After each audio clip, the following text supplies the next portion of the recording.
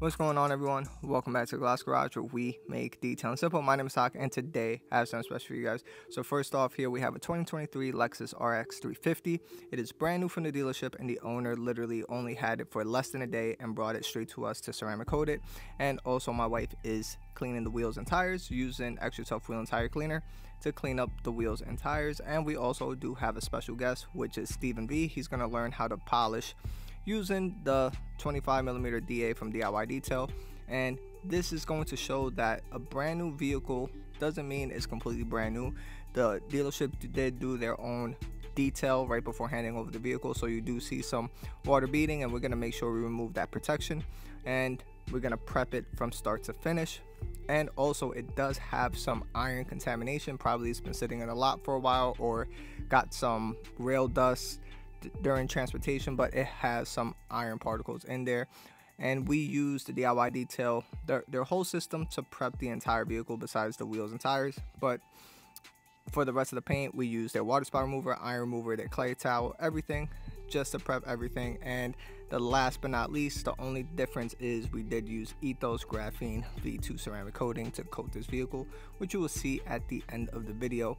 But all in all, enjoy the rest of this walk around, and I will show you that even a brand new vehicle still needs to slightly be decontaminated. Once we're done with the decontamination step, we're up to the polishing step, which you've all been waiting for. And here are my quick thoughts on the DIY Detail 25mm DA on some things that I forgot to mention at the outro of the video. But here is my wife showing Stephen V on how to hold the polisher, pretty much just showing her to keep it flat. She's using it on speed setting 3, and that's it. Just quick, easy, and she's going to show him on some curves. And Stephen V was using this off screen as well, just to use it, and he really enjoyed this polisher. Now let's talk about the pros and cons real quick, or just my overall thoughts on this polisher in itself. Yes, it is slightly heavier than most DAs out there on the market, just a little bit more, just because it has a heavier counterweight, but it also balances out in the weight in itself, just because it just feels better. Now, in terms of smoothness or vibration, yes, you're going to get a little bit more vibration. Is it crazy vibration like the Shine Made or the Max Shine? No, it is not crazy vibration. And also, is it slightly smoother? When I mean smoother, I know I said it's smoother than a Rupes, but what I meant about smoothness is not necessarily like the vibration per se, but it was more of the smoothness on how it glides on the paint. And I am just using one hand, as you see there. Easy to maneuver, easy to use, and it was just a fantastic polisher to use. Very easy to use, and I will speak about this more on the outro. But all in all, just a great polisher, and you will see a quick clip on myself using this on the side door and speak more about it. You're gonna hear that it's not crazy loud. I have the microphone on my chest, and let's talk about that. Alright, everyone, so I've been using this for a couple of panels already, and this is the first vehicle we've done. My wife used it, Steven has used it, and we're liking it so far. Literally speed 3, 4, it's max power compared to the SPTA that we use. It's much quieter for sure. Now, the only thing that's different between this one and the SPTA cordless one that I've used and any other polishers is this is a little bit heavier than the other ones, but it runs smoother and less pitch of a noise. But I'm gonna show you real quick on this section. What we're gonna do is quick 3 section passes.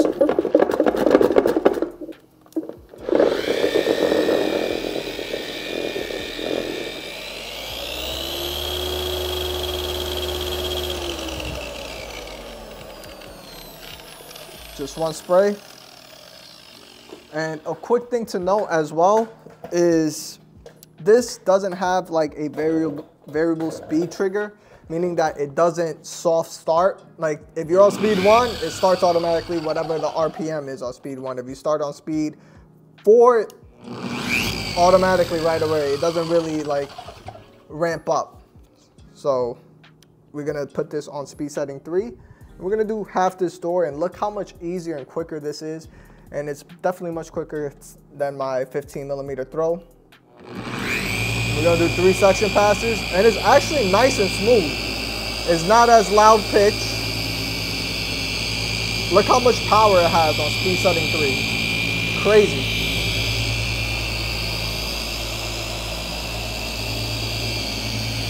Will some areas stall? Absolutely, if it's on a crazy curve, but it still spins.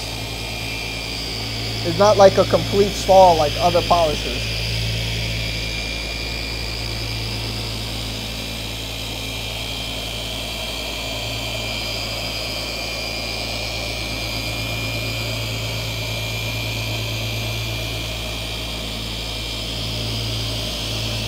This is a 25mm throw.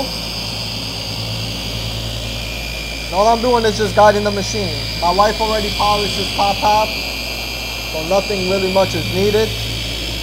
Second pass, third pass. This is a brand new vehicle. It has some dealer marks on it, but nothing too crazy.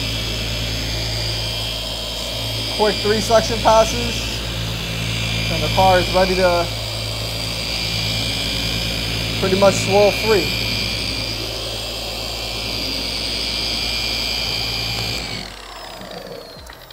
And quick and easy. So I'm going to do this other section as well. I haven't used the rotary yet,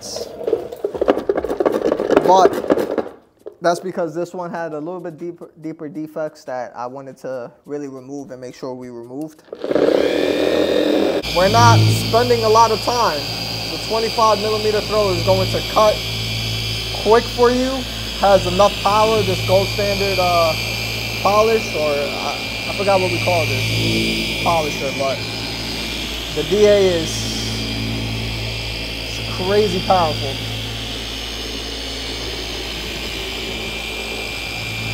And also this vehicle had its own protection that the dealership put on, the cheap wax and sealant, so we're definitely removing that easily with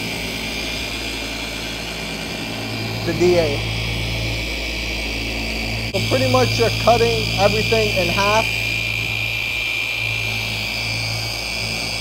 I have the cord up over here, as you see.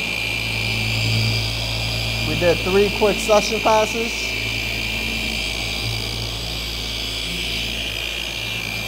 I'm gonna get the door handle as such. My wife already did this, but I'm just showing you that you can easily still get into small areas. And it's not going to stall.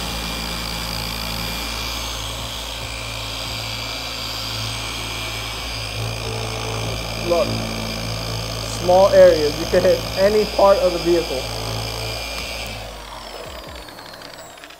And that's it. It's not crazy loud. It's a pleasant to work with. All right, everyone. So let's talk about my final thoughts on the DIY detail new DA, their 25mm throw DA. And first off, we did polish the entire vehicle and prep the entire vehicle using the DIY detail product line. The only thing that we did after the polishing step that was different was we used Ethos Detox panel prep and ceramic coated it with Ethos Matrix V2 graphene ceramic coating. But this is how the vehicle looks. Very nice, very glossy, just looks amazing. Now, let's talk about the cream of the crop of this video. So first off, we're going to talk about, you know, the likes and dislikes of this polisher. And this is coming from a collective of 3 different people. One is a brand new polisher. His name is Stephen V. You guys probably seen him in the comments. He came over, used this as well. My wife and myself. So my wife did about 6 panels with this. Stephen V did about 3 to 4, and then I used it on the rest of the vehicle. So we're going to talk about those and come with a collective agreement of what we used. So first off, let's talk about the pros. Pros, it is very nice. It is smooth. It is a 25mm throw DA. So what's going to happen is you are, we'll get a little bit more vibration, but it's still smooth. It's a lot smoother than the Milwaukee 21 that I've used. The Shine Mate is a vibrator 21. You know, and the Rupes 21 corded DA. Definitely a lot smoother than those for sure. And the good thing, it doesn't stall like the Rupes. That's number one. Milwaukee, it doesn't stall, but the problem is it has such a high-pitched noise This is not as loud, and you saw the video on the previous one that we did before. I was talking to you guys, even on speed setting 3, the mic is right here, and I'm polishing the panel. It's very nice. You don't have to yell. It is quiet. It doesn't have a high-pitched noise. And the other thing is very intuitive. So, like, the trigger is literally, the trigger lock is right there. That's great. Now, the other thing is, this is a blessing and a curse. So this is heavier than most other DAs on the market, but the balance is there. It's so easy to control. It's very nice. You can still use one hand if you like, and you're cutting a lot quicker. It's 25 millimeters. And the other thing, speed setting 3 and 4, it's literally all you need for this. It's very powerful, such a powerful machine in itself. So that's it. And the build quality is very nice. You could feel that it's made with quality, although I know they said they made it in China, but it's literally a very nice build. Now let's talk about the cons. And I'm gonna get rid of one of the cons because it's not really like a con. So one is there is no variable speed trigger. And what do I mean about that? Is if you're on speed setting 1, like you saw earlier in the video, if you press it, you're gonna start on speed setting 1. And you can't put it on speed setting 6 and feather it like a Rupes and like half the trigger there and then spread it, polish, and then start polishing. You're not going to get that. That's number one.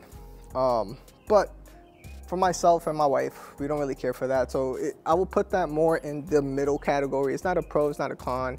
It's just more of like user preference at that point. The other con is, like I said, it's a blessing and a curse.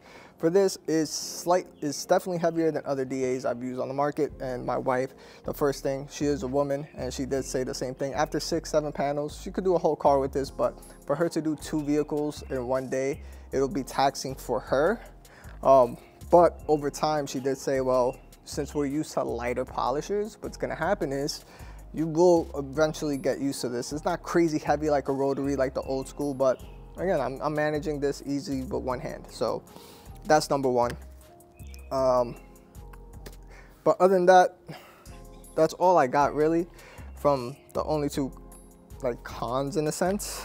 And the last thing is, I don't want to say vibration because it is still smooth on the panel, but remember, you do have a 25 millimeter throw. So the longer the throw, the slightly more vibration you're gonna get because the throw is coming back and forth, is oscillating and rotating. So what's gonna happen is the longer the throw, you will get slightly more vibration, but that comes with it. That's it really. It is smoother than, like I said earlier, the pros, than other polishers that I've used, and it's still smoother than the 21 millimeter Milwaukee, ShineMate, and Rupes that I've used. But that's all I got really. Nothing much to say about it. It's very nicely built. The counterweight is amazing. It's super hard to stall this. Of course, if you're going on a crazy concave, you will stall it. But that's all I really got. I haven't used the rotary yet. I'm not going to talk about the rotary at all yet. And yeah, so it's a very good polisher. I have like that's literally it. It's a very nice built polisher. Hopefully you guys enjoy this type of content. Hit that like button, hit that subscribe button, and other than that, I will see you guys on the next one. Peace. Oh, and one more thing. Ooh, this is another pro. It comes with a 5-inch backing plate as well if you want to change it, and it comes with screws and extra brushes, which if you order other polishers, say the Rupes, you got to order the 5-inch backing plate to put it on. If you want to make it 21 millimeter, you got to buy the 5-inch backing plate, or if you get a Griots, it only comes with a 6-inch backing plate, and you're gonna have to swap and buy the 5-inch backing plate or vice versa. So that's it. That's all I got. Hopefully you guys enjoyed this video. Hit that like button. You guys can use code DMS at checkout to purchase this, get 10% off, or any DIY products. But other than that, I will see you guys on the next one. Peace.